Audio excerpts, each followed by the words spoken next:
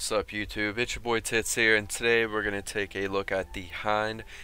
We're going to go over a build breakdown for this weapon for all factions. Wasn't planning on doing this weapon because burst weapons in this game are just kind of, they're not real popular, not usually first on people's lists, but I did get some subscriber requests for it, so I decided I'll go ahead and go over it, try to get through all the factions really quick. The builds are pretty basic, not too hard to understand, and then we can jump right into some gameplay. I'll just say real quick, it's a burst weapon that shoots 5 rounds per shot, 30 damage per round, 65 in the clip, and it has a 2-second reload.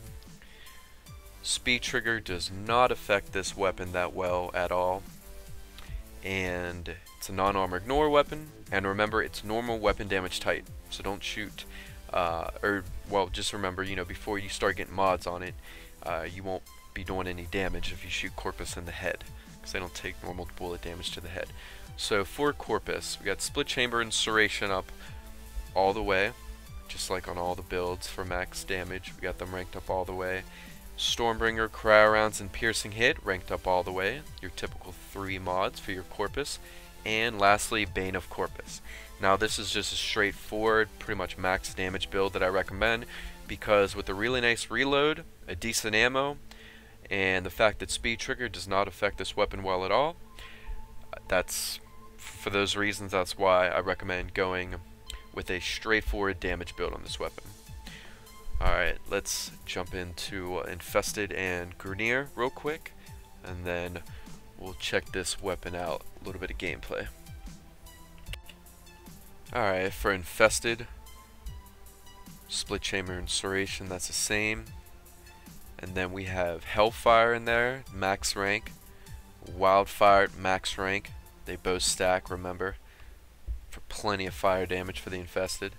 We switched AP with cryo rounds because AP does not deliver good damage for light Infested. Only 50% damage it gives, so AP is not good against light Infested. So we switch it out with cryo rounds.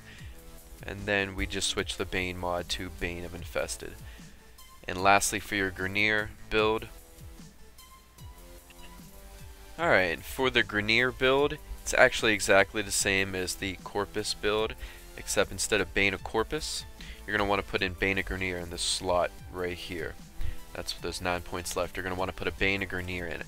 It's actually the last Bane mod I haven't found here yet, so unfortunately don't have it to put in there.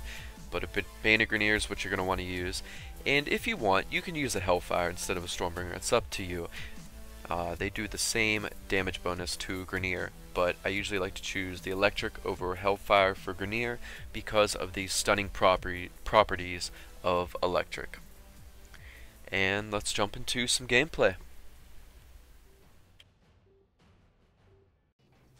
Alright guys, I got some Hyena gameplay.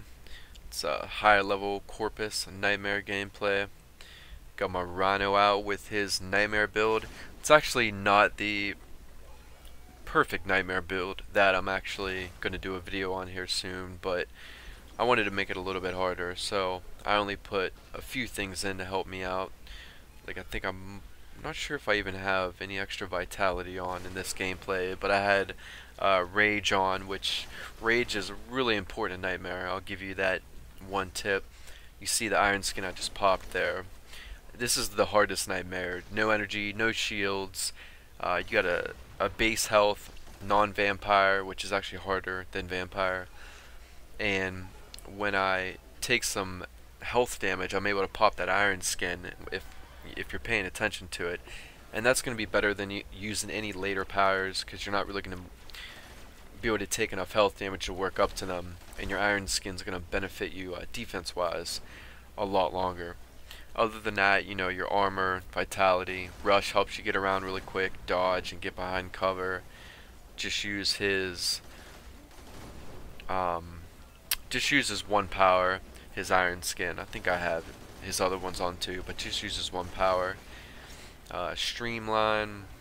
See the armor, the vitality. You can put the vigor on if you want for extra health, and that's pretty much the majority of it. But I'll do a Nightmare build on right now. So on to the Hind. It's pretty decent. When you get all the mods on, especially a straight damage build like this, it does some pretty good damage. It even on Nightmare mode at this high level, um, not going for the headshots, this, I mean, it really delivered enough damage. I was able to down the enemies, you know, and usually one burst, plenty enough time.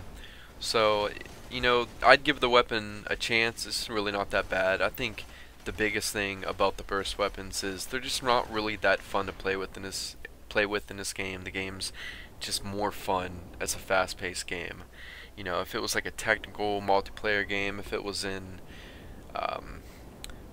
what's the game called? If we were in like Counter-Strike or something, you know, it'd be different if I was using a burst weapon. But for this game that's more arcade style, I just most people would just rather use, you know, the automatic rifles. But it's definitely better to use than a burst, and it's really not that bad at all. So I got a little bit more gameplay here for you. I'll just leave you to it. I'm gonna go ahead and head out. I hope you guys enjoyed the whole video. Please comment, like, subscribe, and I'll catch you guys later. Peace.